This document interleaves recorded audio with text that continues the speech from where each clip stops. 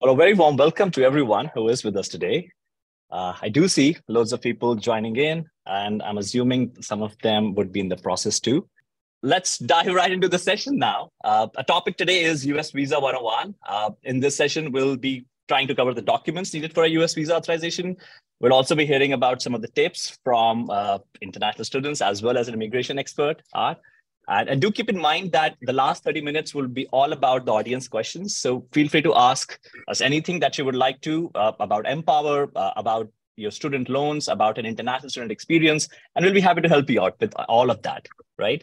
My name is Arbaaz. I'll be your host for the day, and I work as a senior manager at MPOWER Financing and a fellow international student as well from India. I recently graduated from Johns Hopkins University from the MBA program and rejoined MPOWER. Which was my employer before going for an MBA as well.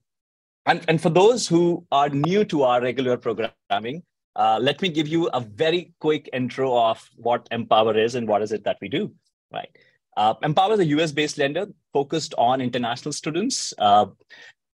The application, the student loan that we offer do not require a collateral, co-signer, and it's totally based on the future income potential of the student. But this is not where our support ends. We do offer scholarships. We do offer a Path to Success program, which is open for all our borrowers for their career help, job search journey. And our coaches really take out of the time to make sure that our borrowers have all the support and resources they need, right? Moving on to the session, we have two amazing panelists to help you navigate the US visa process. And if you are, I would love to hear from them first, and then we can jump right into the session. Art, do you want to go first? Well, my name is Art Serratelli, and I'm an immigration lawyer, and I help out with MPOWER projects because I really value what they do.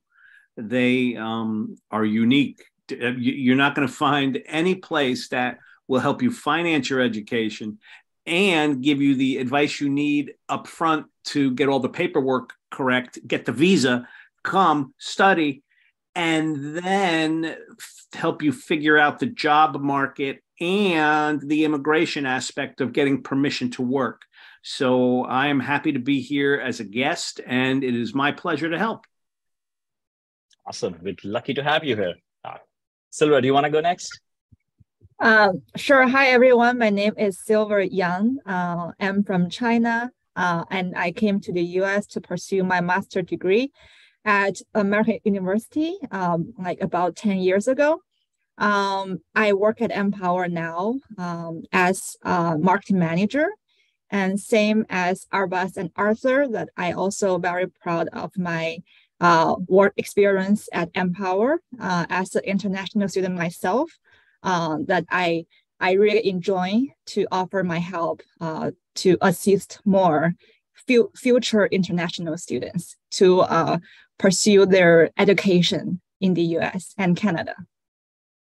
Got it. Before I move on to the first topic of the day, let me just give you guys a bit of a hint. For all the questions that you want to ask, use the Q&A option. That's right, should be in the below of the Zoom screen. Click on that and feel free to ask your questions. Our chat moderators would try everything in their power to make sure that the questions are answered on the chat itself. If not, we'll take up live in the session too. But Silver, why don't you kick us off with a little bit about what has your story been as an international student? When did you come? What was your plans, dreams? Would love to hear from you. Okay. I think my journey as an international student actually started before I did my master's degree in the US. Back then, when I was in college in China to pursue my bachelor degree, and there was an exchange program that my university had with a university in the US for one semester. And the price was okay. And that was also a very new experience for me. Before I knew about this program, that I had never thinking about me going to study in a different country. So I signed up for this program, and then that program led me to here. That one semester I spent actually in Arkansas in the US. Wow.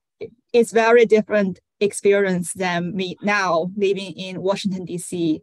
So back then, that one semester, I had the chance to experience very different culture compared to my hometown in Beijing, China. And I made many friends there. I think the people in Arkansas were very friendly, and they helped me to learn their culture, to learn their new way of living life.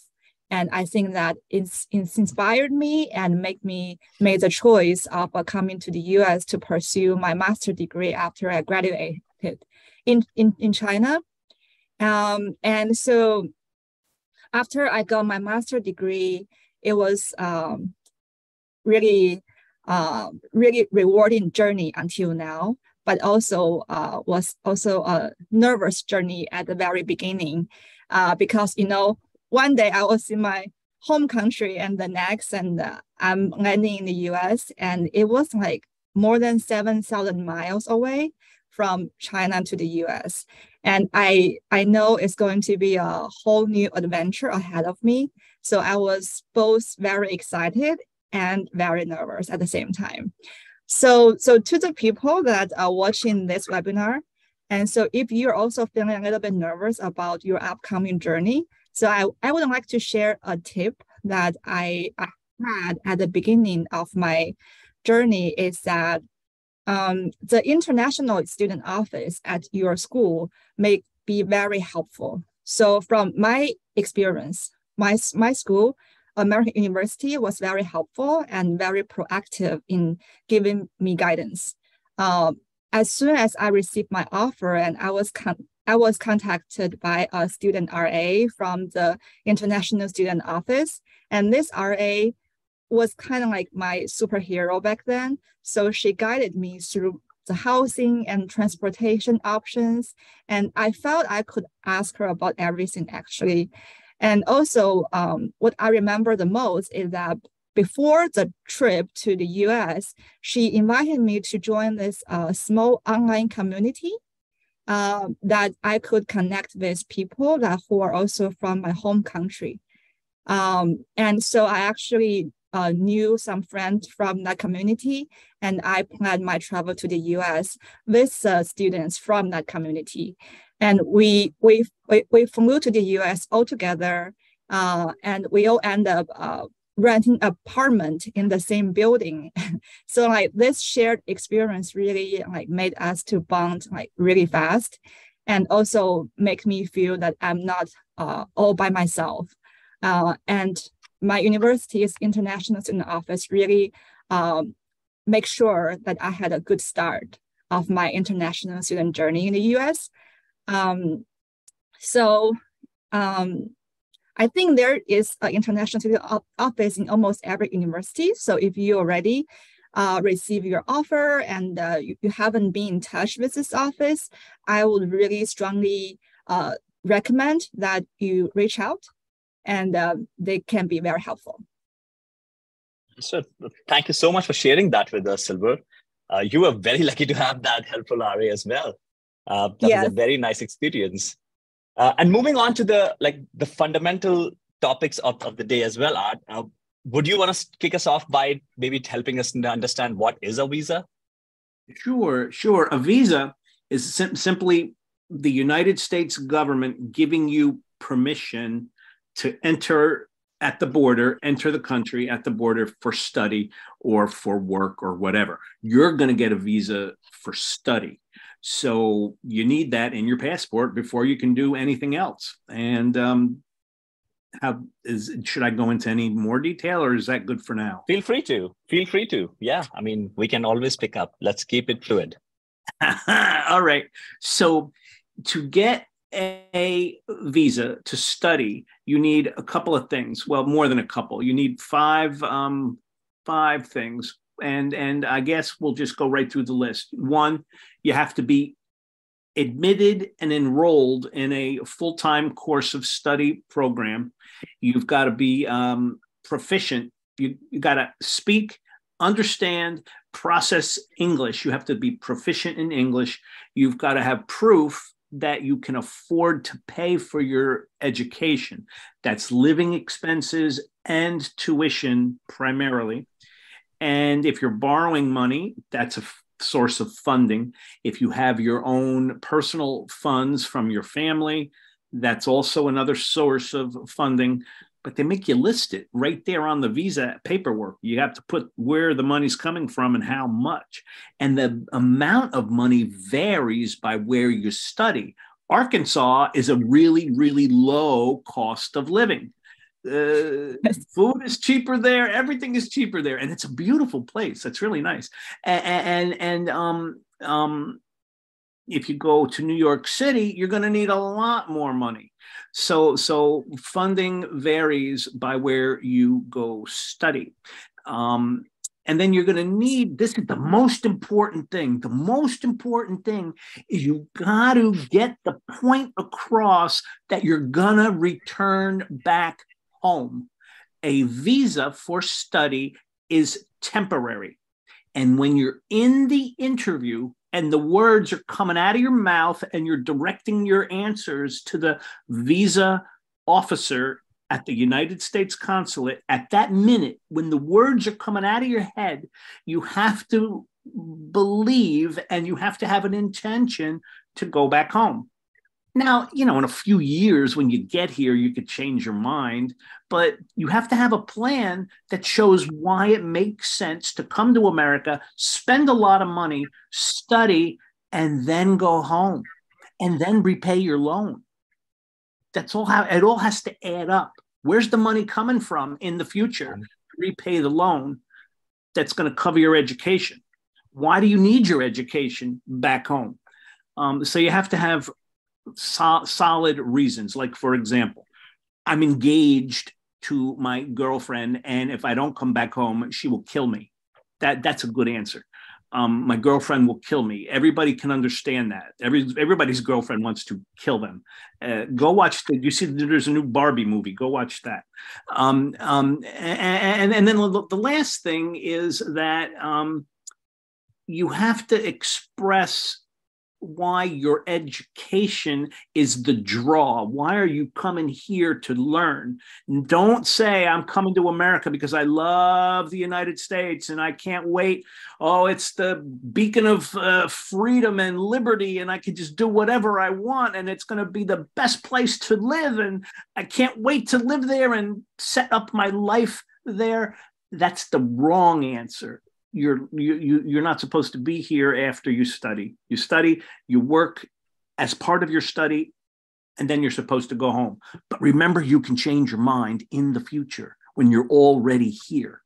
Okay? Does that cover it? Yes, it does. And you mentioned something about the proof of funds, Arthur. You mentioned that people could use personal savings. You could use some like their family savings as well. What other options could people use on, for example, are they known for these proof of funds document? Are they known by some other names? At the same time, what other avenues can people choose? Because these are all personal money and not everybody can afford US education through their own personal savings as well. It's a pretty expensive deal. Right. All right. So to get this visa and prove the financial part of the picture and to prove that you've been accepted and admitted to a college, the first thing you do, there's two pieces of paper that are without these two pieces of paper, you can't get in the door to get a visa. So number one, you need the letter of financial support from MPOWER. If you're borrowing money from MPOWER, you will get documentation of the amount.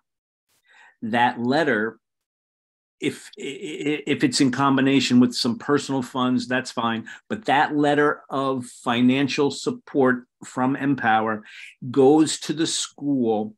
They review it as part of your overall application. And then the school issues a government document. The school is an agent of the United States government to issue you an immigration document called the I-20. The I-20 has listed on it all sorts of things, which you're going to study, where you're going to school, and the cost of your education and living expenses. And then on the I-20, it explains where the money is coming from. And if you have an MPOWER financial support letter, that'll be listed on the I-20. And then you take both of those things and all this other stuff, you take that to the consulate to get your visa.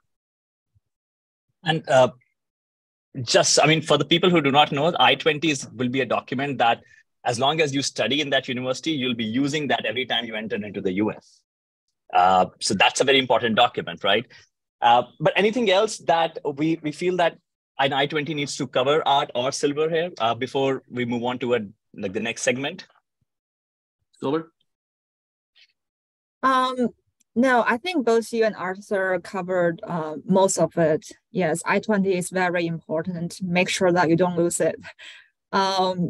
And yeah, but every time, just like as a student status, every time when you enter US, and you will need to show I-20 to the custom. To the Customs and Borders Patrol. But if in the audience, if you're someone who's looking to use or leverage student loans to help cover the tuition cost, no matter where you take the loans from, you should remember to start the loan application as soon as possible, because only then you'll be able to obtain the I-20 and then begin the visa process, because your visa process would require your I-20. And you should also remember that this is the time where if you are requesting an I-20, most of the schools would have multiple requests already coming in. So keep in mind that they would be backlogged. If they are understaffed, it's going to take a lot of time for you to obtain your I-20. So start the process as soon as possible. And hopefully it should be able to get you back on timeline, right? No matter what the delays are, right?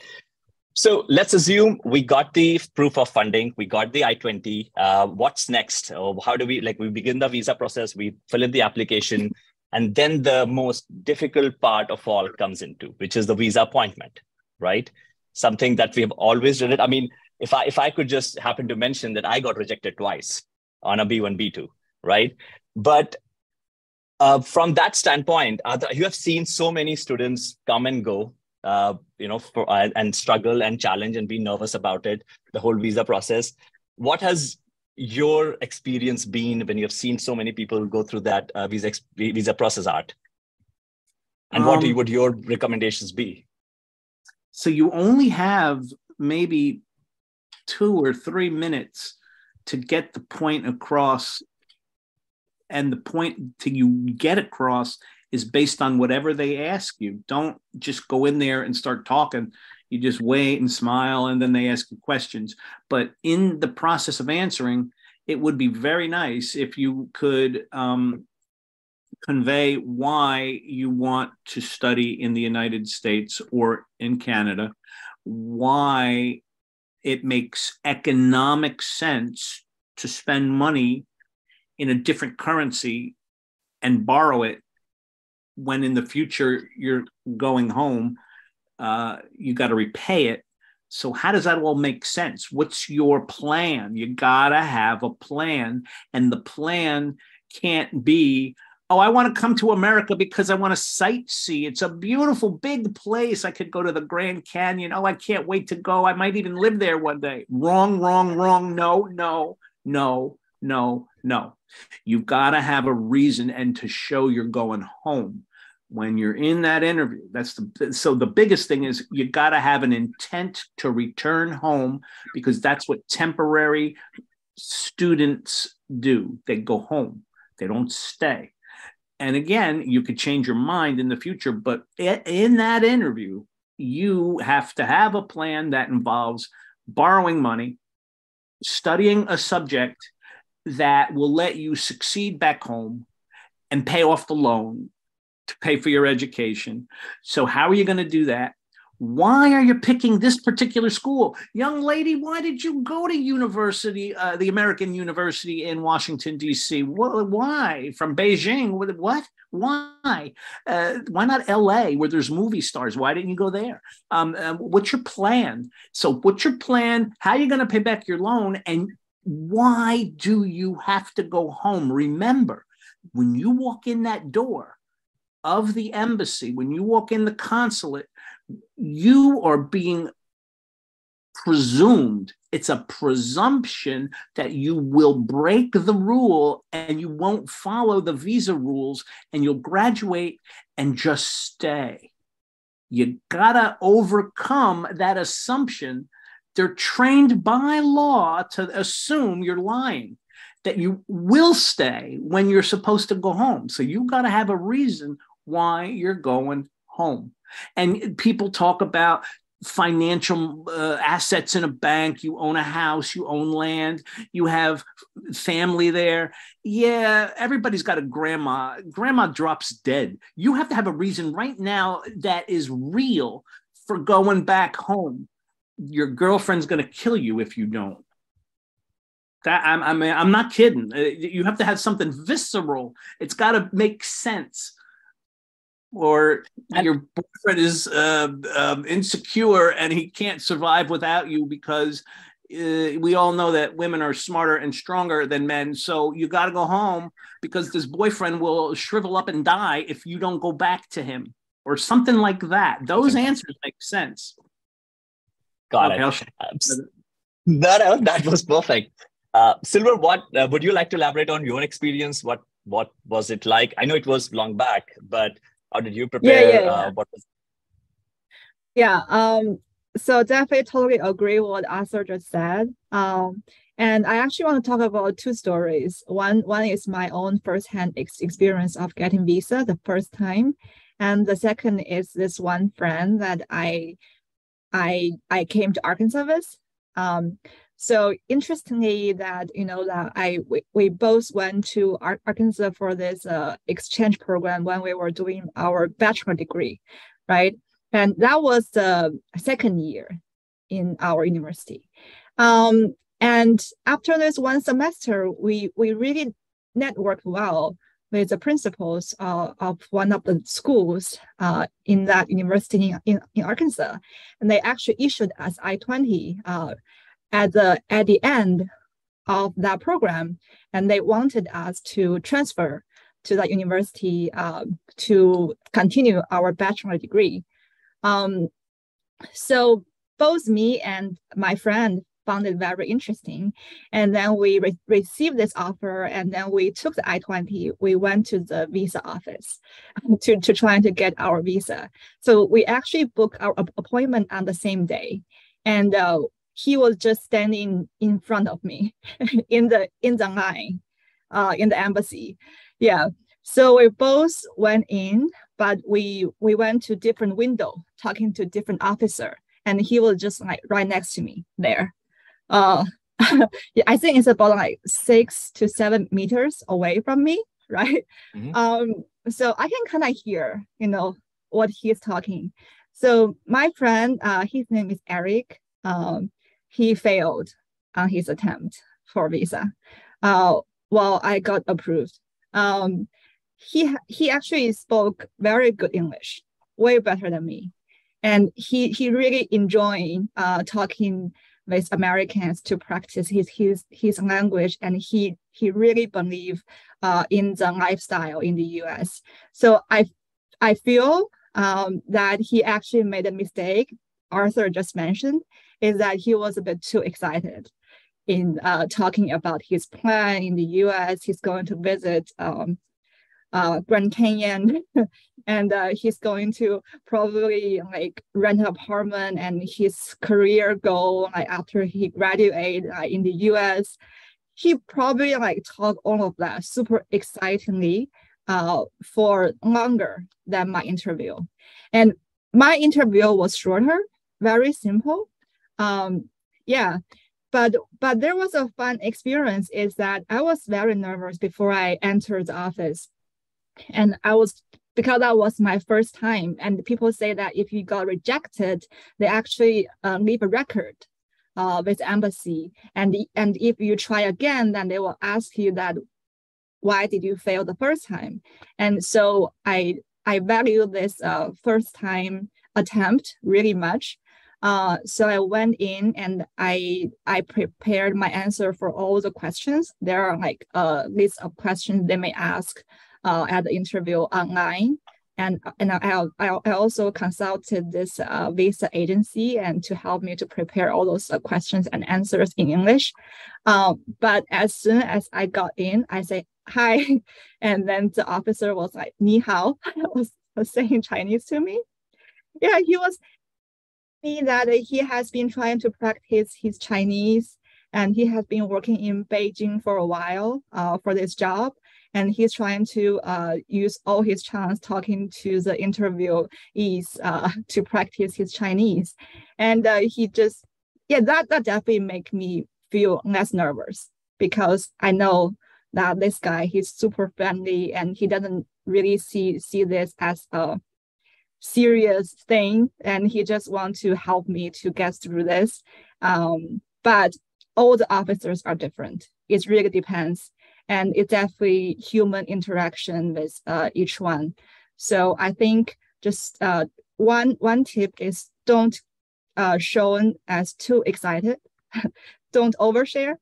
Trying to only answer the question in a nice and polite way. They will ask you, why do you choose this university? And you can tell them about your school ranking. This is a good university I'm going to.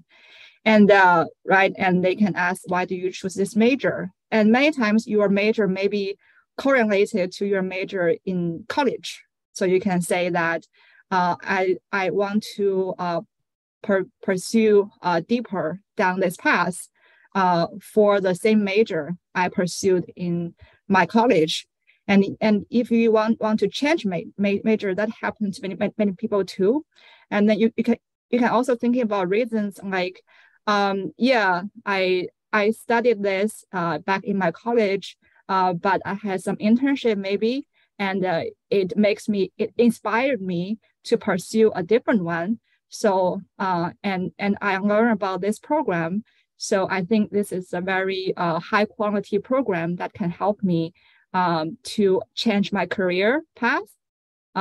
So this is why I choose this school and this program, and this is why I come to the US. Got it. And Art, in addition to the, as you mentioned, the ironclad reason that you have to come back to your home country, do the students need to carry any other things while they go for the interview, actually? I guess the I-20, the letter for funding. Do you take anything else? Silver, what was your experience? You got to show photo ID to get in. What did you bring? It's not really paper based. I mean, they look at paper. There's a file, but it's the whole interview is 2 minutes, 3 minutes, just answering questions and smiling and being polite. Yeah. When you say other documents, I guess I'm a little thrown by that. Sorry about that, though. I think I over prepared actually on that day. Cool. I definitely over prepared. Definitely passport. You have to have a passport and your ID, your national ID of your country.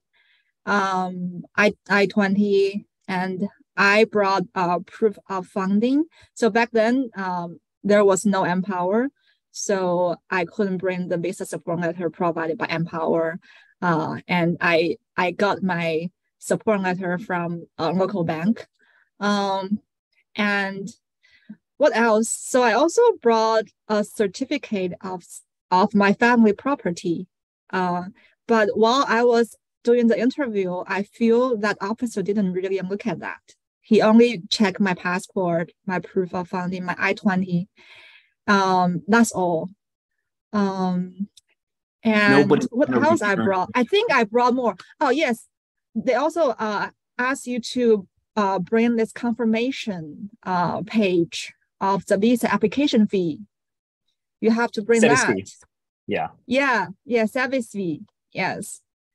I think I was pretty much in the same boat. I was prepared as well, from everything from my university documents to my documents of business ownership to my previous income tax returns to my bank statements to test scores, everything. And I was only asked for my I-20 and passport.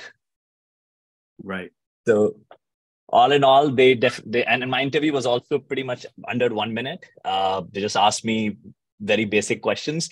However, I mean, and that's where I would love to pose this as a question too. It ends up being only a 2 to 3 minute conversation, and wherein no documents are needed. And yet there is so much pressure, so much struggle around it, so many challenges around it.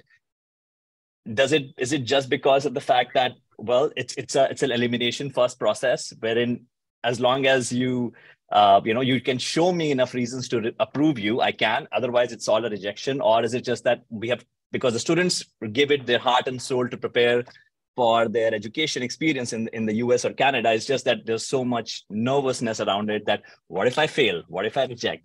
What has your experience been about? Like, why does it such a big deal? Is it just because of the efforts behind it, or just the nature of the process? What I was going to say is that you get different pieces of advice from different people. And after a while, your head just starts to spin. So just common sense. How do you explain? This is all you need to know. How do you explain in common sense, very short window of time, 2 minutes, but you don't make a speech, you answer the questions, but you want to convey that you're coming to the school in America for this reason, you're going to study this topic for this reason, and going to that school to learn that subject will make you successful back home because, and fill in the blank. And no, what I was going to say earlier is the poor Silver brought evidence of property as ties to China. No one's going back to China because there's land there. What are you going to go kiss the land? No one if you're getting down to ownership of property or ownership of a car to go back home, you have to have a real. My father owns a company, and if he is proud of my studies and I learn what he wants me to learn, I'm going to become CEO of his company. That's a reason. I was giving you reasons before about love. Now we'll talk, money, business. I have a job offer. I worked at Ernst & Young as a consultant before I planned to go to get an MBA. With my MBA, I can come back and work at Ernst & Young again and specialize in economic development or something, and be a consultant. So you need reasons to return, and you need a logical reason why you're going to study, where you're going to study, and the last thing, how you're going to pay back the money, how you're going to make it all make economic sense. That's really it. And all this other stuff about paper, they don't look at paper. They look at you. Right? I mean, Silver, what do you think? Arbaaz, Silver, what do you guys think? Oh, I was just going to connect to right. Go ahead, Silver. No, I think that's right.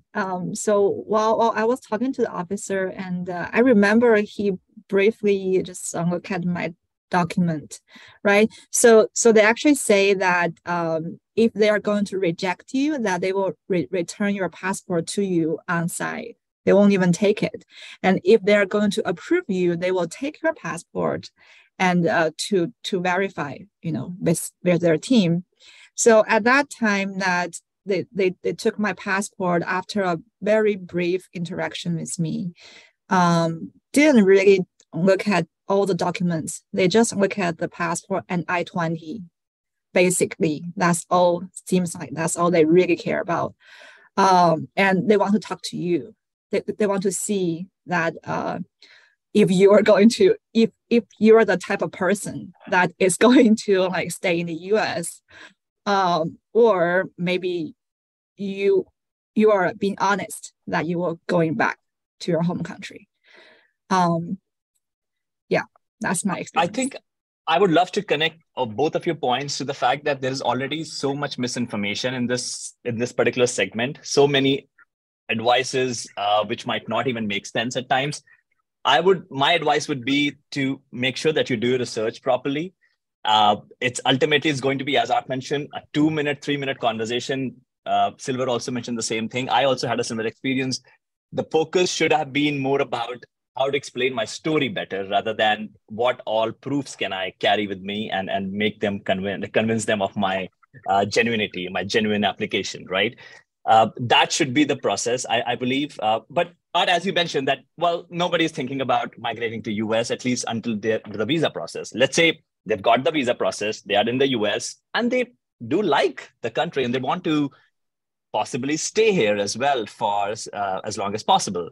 What are some of the options that international students can take? And I know that we have switched gears to a different topic now, a post-visa journey of international students, but I think Silver also has a bit of information to add there. So I think this would be a good segment to leave our audience with some of the things before we take their questions. Okay. So MPOWER has a program to complement the program at your university, which is the Career Development Center. If you want to work with your student visa after you graduate, that's called OPT, Optional Practical Training, and you can get work experience in America. And MPOWER realizes that some universities are really, really good at helping international students, and maybe some other ones are not so good, but they're not bad. They're just, So MPOWER has its own career development center. It's called Path to Success. And they will guide you, and I help out with that part too, because to get a job is one part of the process, but then you've got to get the permission to stay in the job to work. The government permission, it is partially optional practical training, but if you really like that job and you want to stay longer, you need something to replace optional practical training. And there are 12 work visas out there, 12. It's not just the one you've heard about. You've heard about the H-1B. H-1B, you simply need at least a 4-year college education, and the job that you get requires you to have the 4-year college education that you got. So that's an H-1B. And there's a limit on the number of those every year. So one of the alternatives is an H-1B with no lottery. And those are for universities, if you go work at a university, or nonprofit research organizations, or nonprofit organizations affiliated with a university, like a teaching hospital. So, but that's in the future. But I guess the point is, there are 12 visa choices. One of them, only one, is that rotten H-1B. And there are ways to get around it. If someone wants to put you in line for an H-1B, let them do it. Who cares? You win or you don't. You get it or you don't. But there's other choices too. And MPOWER will give you resources that you can use to find employment in addition to the resources of your school. Got it. Silva, do you want to add any information on that? What was your experience being on this side of the journey? Yeah, and I want to thank you, Arthur, for mentioning that there are actually all different type of work visa in the US, and H-1B is definitely the most famous one, and people all talk about it, and you can see it all over the social media. And when the lottery successful rate going down and people feel nervous, like, does it mean that US should not be my destination? But yes, there are all type of work visa. I actually didn't get H-1B.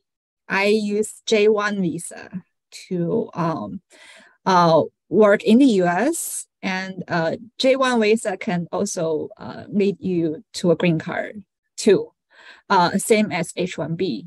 And it depends on the organization or company that you work for, and you may need to wait in line in the queue, like maybe, it can be as crazy as 5 or 10 years, or like depends on which country you're originally from.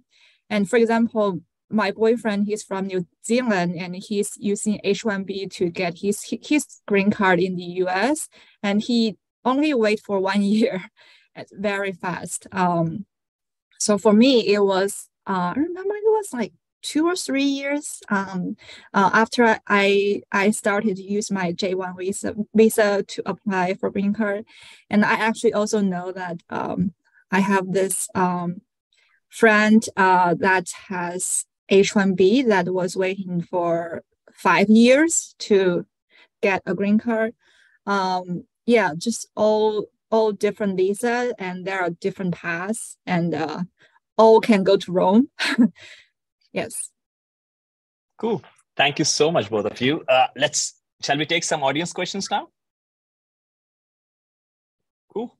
The first one is, in the visa process, will there be a question about how am I going to pay back the loan? And anybody can take, both Silver and Arthur, anybody.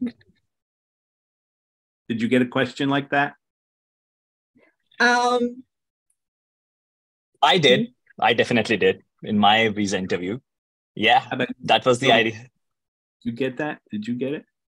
No, back then there was no MPOWER. I wish I could use proof of funding provided by MPOWER, but no. But you got a Bank of China. But you did take a loan. Yeah, you did take a loan though. No, that's saving. Okay. I showed them the savings account. Got it. I was definitely asked this question about how will I pay back the loan, and I had to enter into some sort of a future plan for myself as to what is my career plan now? Like, what kind of opportunities am I targeting? What kind of sectors am I choosing? How does it make sense from my past experience? And there is a proper income logic here that, yes, I can earn money to repay the loan too. That's how I answered this question. I don't know if it was the answer that the interviewer was looking for, but I definitely got my visa for this answer. Cool. There's another question, and I think you can help us with this one, Art. What can you do if the embassy has retained your passport and your status is showing refused under 221G? Any advice on that? Lord have mercy. So they refused you, but they took your passport. Maybe they refused you after they took the passport. I would definitely inquire what in the world is going on. How could you keep my passport and not give me the visa to be a student? The visa goes in that passport. You're refusing my visa. Tell me why and give me my passport back. So don't be passive. Do not be passive. They're just in there, government workers, pushing paper, looking at the clock. They want to go home at 5 o'clock. They have no emotional attachment to your life or your passport. And if there's inconsistent signals, you got to sort out, and it's your problem to figure out what's going on.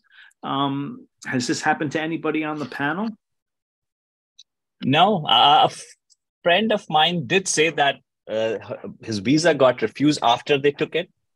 So I don't know what happened there, but eventually they got the visa. Definitely something good happened with their profile, and it wasn't as serious as they thought it would be. That's the only kind of information that I know for this, but yeah. Yeah, it might be a security. There could be like administrative processing or some weird background check. But you need to know what the problem is so you could help them. You don't go in there and say, well, where's my visa? You're denying my visa and you have my passport. Blah, blah, blah. Don't be a jerk, but don't be passive either. Don't let them walk all over you. Who are you? You notice something that just doesn't make sense. You notice something that doesn't make sense and you want to help them figure out what's going on. Anything you could do to help them help you. You know, be kind of, that's your attitude. That's the attitude you take with them.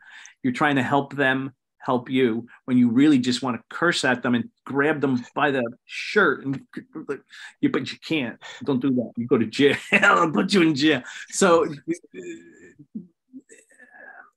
if something unfortunate happens, investigate it with a smile and, get to the bottom of it. Plus, there would be a big glass between you and the officer, so you can't really hold them by the shirt too. Not a problem. You have to go under the window. Isn't there like a little...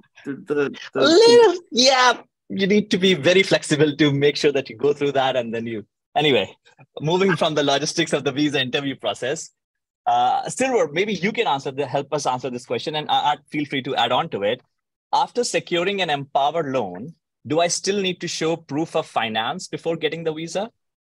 Or does this change depending upon the situations of the student?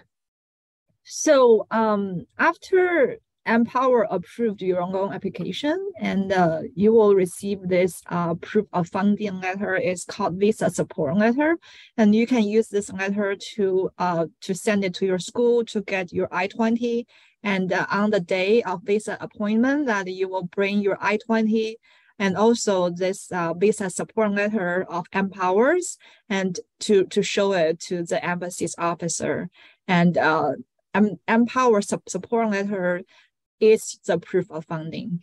And if that funding, if the number of the amount showing on the letter is less than the amount showing on your I-20, you might also want to try to fill the gap, like maybe use your proof of saving, maybe use your family's income certificate, that if you can get that, and to prove to the officer that you have enough funding to fund your study in the US.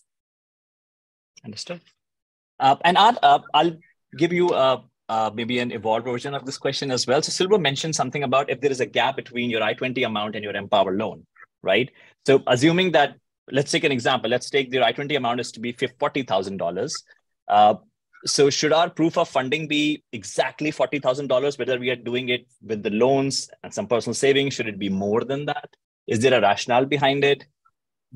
I would make it 40 or more.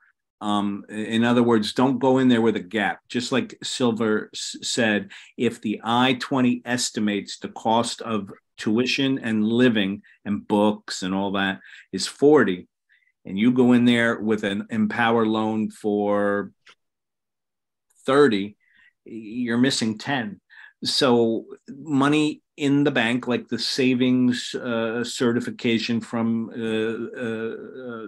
Silver's bank, you could also get proof of family income, because you don't need money saved exclusively. You can have income coming in and use that ongoing flow of money into the family to pay the bill, and whatever you would be using in your country as an appropriate proof of that.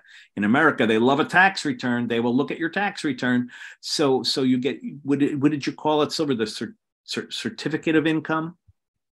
Yeah, or it can be called proof of income. So it's this letter that it will say that, for example, your mom's name, like Amy. I'm the mother of Silver, and I work at this company, and my annual salary is this much. And then usually it should have the company stamp or signature, and then you will show that to the embassy. And if you can have the letterhead of the company, that'll be better. Yeah. Got it. Understood. And we have seen that people with good funding options, at the same time good universities as well, have been rejected too. What could be a possible reason for those kind of rejections, where the funding and the university seems on point, but still the candidate got rejected? Could it be the intent to immigrate? Yeah, they perhaps were too excited about going to America. I can't wait to get there. I hear in New York City, it's open all night long, all night. It's neon lights. It looks like daytime. In Times Square at midnight, it looks like it's 6 o'clock in the morning. It's great. I can't wait to go. Yes. Yeah. Don't be like my friend Eric. He was too excited and he got rejected. Cool. Lesson of the day, don't be like Eric. Don't be like Eric, right? Eric. Yes, I'll remember that tip. Geography. Why are you going to a certain school? I'm going to Columbia or NYU because of the good pizza and bright lights of Broadway in Manhattan. No. Geography. If you start talking about places in America, it's over. It's business, career, studies, logical studies for your logical return home. Don't be too excited about America. It's another place. It's just another place. Cool. Understood. I'll keep that in mind. And last question before we wrap up the session with some final words. What if there is a deferral? What if a student defers their admission to the next year and they've already paid the service fee? for this year itself, will they get a new, will they get the same service ID, or will they get a new one, or should they be worried about it? I ask this because I have a very personal anecdote from the story too. A friend of mine got detained at the entry point in immigration because he deferred his admission, and his internal records did not reflect that he has deferred. So according to them, his 1-year OPT had ended when he returned. So I was just wondering what happens here. I would assume they give you the same I-20 because you've already paid the fee, but they annotate it, they print a new one. So like every time you come to the border, you give them the most recent version of your I-20. Yeah, the I-20 CVIS number is the same. It's the same I-20, but it's updated with new information. So if you defer, somewhere in your I-20s stat, you're going to have a lot of I-20s when you're done. One of them better say you deferred. So how did it happen in your friend's case? What did he do? Oh, they eventually reached out to university, and the university rectified it because the university did not close the previous service when he originally paid for it, and they gave him a new one. So for him, the connection it was showing with the previous one, and that's why it felt like, oh, your 2-year program and your 1-year OPT is done. Okay. So he had 2 different ones. That's how that school handled it. Yeah. But they never communicated to him what to take to the border. That can actually happen. So I have a personal experience. Actually, I have been in the US for about 10 years, and I have graduated from AU for about 8 years, right?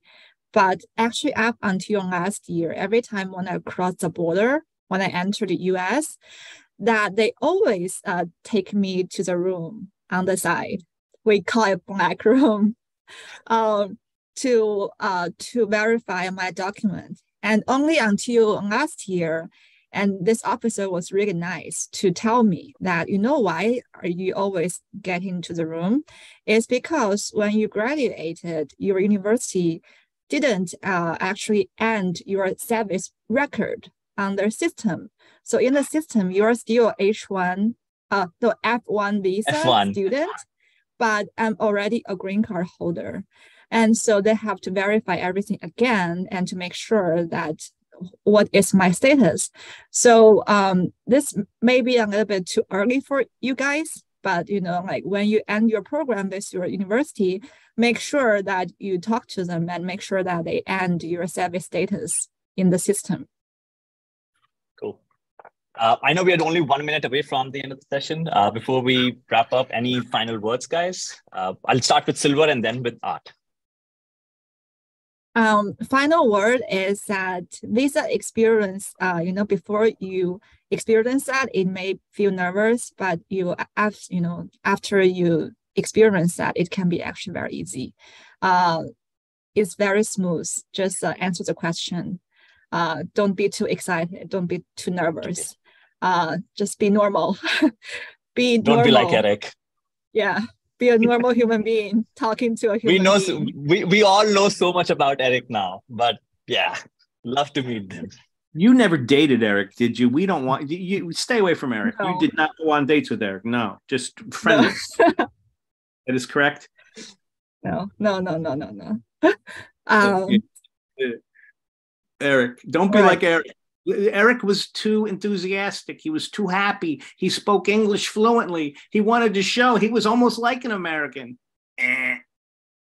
No good. Makes sense. Would that be your final words for the session, Art, or would you have some other advice to leave with the students with? Don't be like Eric. Yeah, don't be like Eric. Be normal. Cool. There's no final word. I'll leave the stage to Arthur. Disclaimer for Eric. We're only kidding. This is all for humor. It's parody, Eric. We're not. This isn't anything to malign your character. You're a good young man, Eric. We really like you. I was going to say love, but she's got a guy from New Zealand. So this is not anything malicious. It's just humorous, just to make a point, to educate all the students in the audience, Eric, that they have to be just low key, normal, and answer the questions and communicate a plan. Why this program at this school, and how is that going to help you make money after school back home? And it all has Such to perfect words. Yeah, don't be couldn't like have said it better.